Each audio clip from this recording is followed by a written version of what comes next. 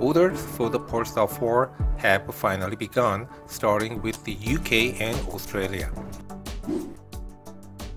With that, the pricing information for each package and the specific features of the car have been revealed. Other countries, including the US, will start taking orders and selling the Polestar 4 soon. In this video, we take a look at the Polestar 4 package configurations and pricing in the UK and Australia, and use them as a basis to estimate the pricing in the US market. We'll also take a look at some of the new vehicle information. Both the UK and Australia start with two basic specs: single rear wheel and dual all-wheel drive. Both come with a 100 kilowatt battery as a standard. In the case of dual motor, the front and rear motors have the same power output.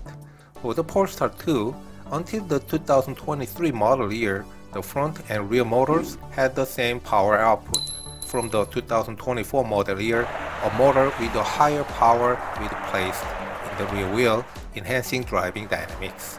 However, the Polestar 4 has the same front and rear motors. Why?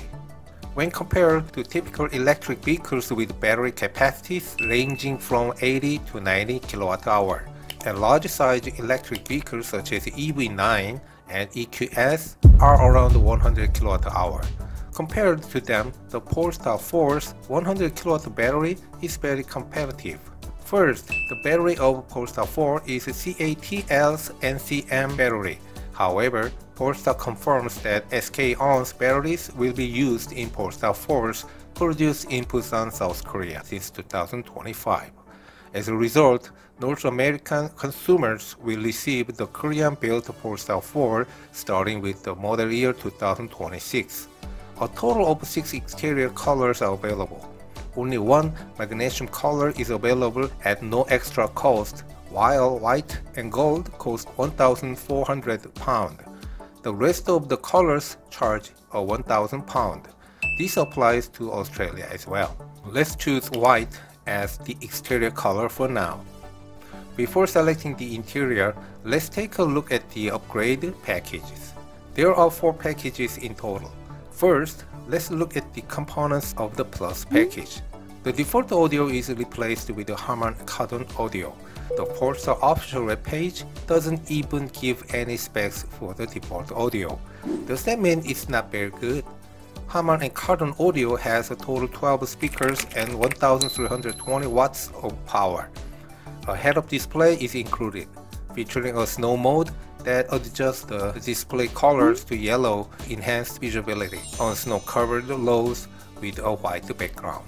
Illuminated lights are integrated behind the interior panels. The fixed LED lamps provide an intelligent active high beam function, which automatically adjusts the beam's angle according to the surrounding conditions. An electric tailgate with a foot sensor is included. As you may know, the Polestar 4 has no rear window, making it the first car in the industry to have a non-mirrored display in the rearview mirror. However, the side mirrors are one of the traditional mirror type with the addition of an auto-dimming feature. The standard is a 2-zone air conditioner, but the Plus package has 3 zones, so you get an additional touchscreen that can be controlled from the back seat. The standard is a 8-way power control for the driver's seat, but the Plus package adds 4-way lumbar support adjustment, making it a 12-way power control, and manual cushion extension are added. Additionally, a feature that adjusts the seat and steering wheel position for easier entry and exit. The rear seats now come with power reclining functionality and heated seats, while the standard model does not include heated steering but included in the Plus package. I think this should have been included as a standard from the first place. Similarly, the air filter system to remove ultrafine dust is only available on the Plus package. Finally, it supports 22 kW AC charging. It claims to take only 5.5 hours of fully charged from 0 to 100%. Let's take a look at the Pilot package next. The contents are simple: Pilot and lane change assist. At this point, It's uncertain how much smoother adaptive cruise control has become or how quickly it will react to stationary vehicle ahead. But the response to interference during semi-autonomous driving has definitely improved. This is because there are now 4 more cameras, 2 on each side, that observe the view of the next lane. And additionally, a feature that I personally considered unnecessary, automatically changing lanes with the just a turn signal manipulation, is also included. I don't think it's much different than what I already experienced in Hyundai vehicles. Importantly, I didn't feel like this feature made me feel comfortable and safe changing lane quickly. Plus, it's nonsensical to assume that the only person who need this feature are the ones who have a license in the first place. Back to the build-up process. In the UK, the Plus package is the default. In Australia, the Pilot package is the default. It's up to the Polestar entity in each country, tailored to the respective market's need. Therefore, my prediction is that if one package becomes standard in the US market, it will be the Pilot package. To fully leverage the advantage of the new Polestar 4 model, I recommend choosing at least the Plus package and the Pilot package. With that said, let's take a look at the interior package. You can choose between black and mist color tones, and you can also choose the optional Napa seat package. The Napa seat package option adds 2 more speakers to each of the front seat headrests, resulting in a total upgrade of 16 speakers and 1400 watts of power. Interestingly, with this option, navigation announcement, phone calls, etc. can only be heard through the driver's headrest speakers. The feature that I personally consider the most useless in modern cars, massage function, is also included. Ventilation function is added as well. The difference is that the Volvo sucked in air, whereas the Polestar 4 blows it out. Which do you think is more effective? The shape of the rear seat headrest is slightly larger and more contoured to enhance comfort.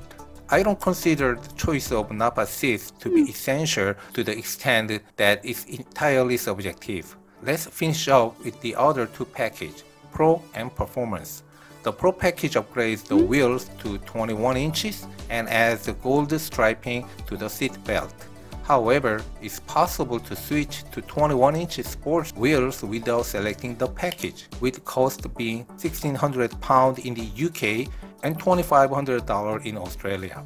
But if you choose a package, it costs £800 in the UK and the same $2,500 in Australia. What happened?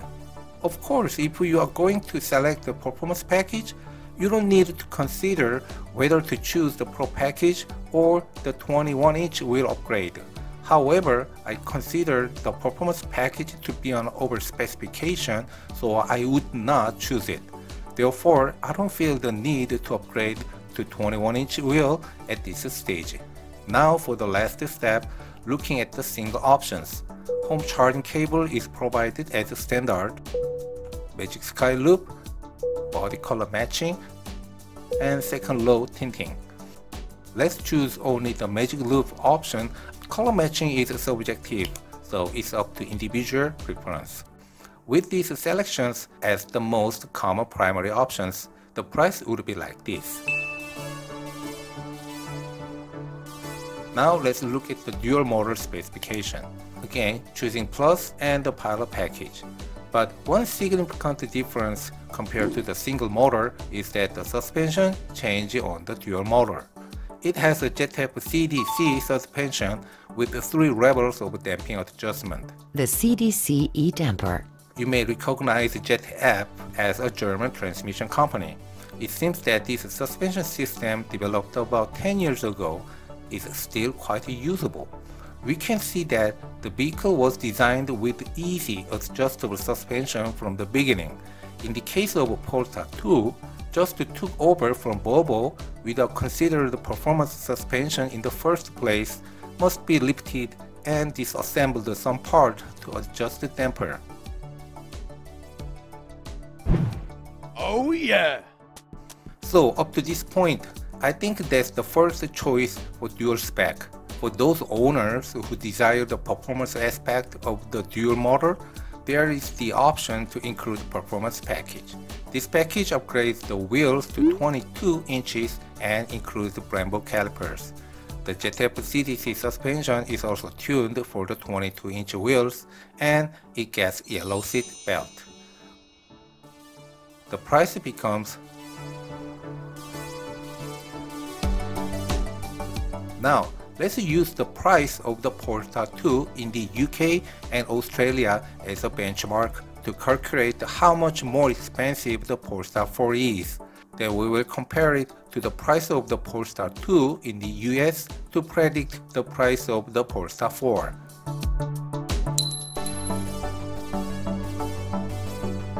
Let's take a look at some additional information about the Polestar 4. There are 3 car modes. One of them is called the Keep Climate mode, which can maintain the temperature of the parked vehicle for up to 8 hours. But the question arises, will there be a need this feature even drain the battery over 8 hours though? It says animal mode on the screen like that, and it keeps the internal air conditioner running. By showing this image on the screen, it helps to avoid potential misunderstanding from those around. However, I don't think it's easy to understand the meaning of that screen. It would be nice to change it to a more common plain image. The third one is the car wash mode. It's a feature designed to be used just before entering an automated car wash. With a single touch, it closes all the windows, folds the side mirrors, deactivated the wipers, the charging port and tailgate. This seems like a very clever idea. It supports up to 6 driver profiles, including the driver's seat, side mirrors, steering wheel position and sensitivity, regenerative braking, and even the arrangement of your favorite applications. The feature of storing surrounding footage captured by cameras installed in the vehicles is also included as a standard feature. This feature seems similar to what Tesla offers. Especially with the forward-facing camera, footage is automatically saved when the vehicle's safety system intervenes.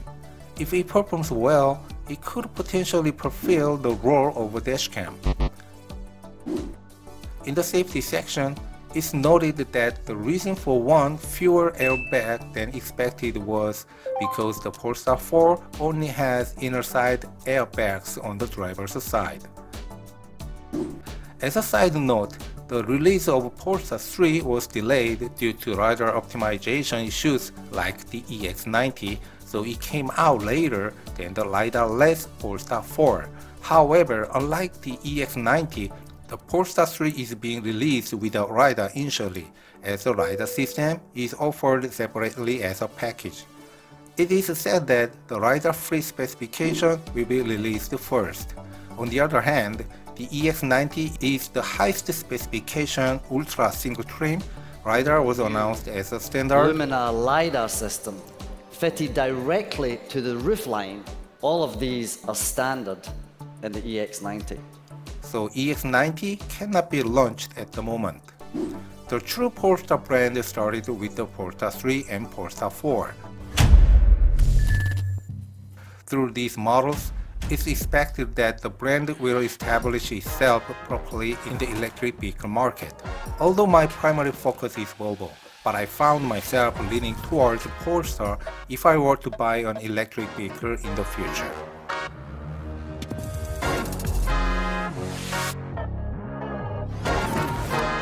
But how do you see when there's no rear window? But what about the back seat?